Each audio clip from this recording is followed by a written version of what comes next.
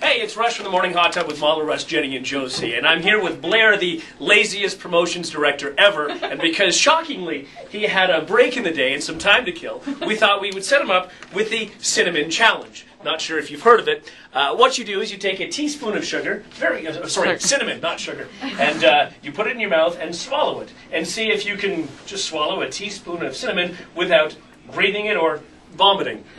So we've got some time to kill. Blair, are you ready? That's it, just swallow it. That's all you got to do. Easy. I'm going to get out of your way. I've never been more nervous in my life. Why did he blow on it? Pull it off? Try not to make him laugh. If he does this, oh my goodness! Oh no! Oh my god.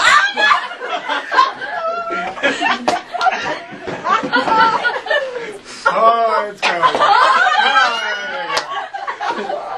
Oh, the burn. Oh, through the nose. The burn. Oh, Blair. Oh. Oh, there's the water. Oh, it burns. It hurts. Oh, who would do this anyway?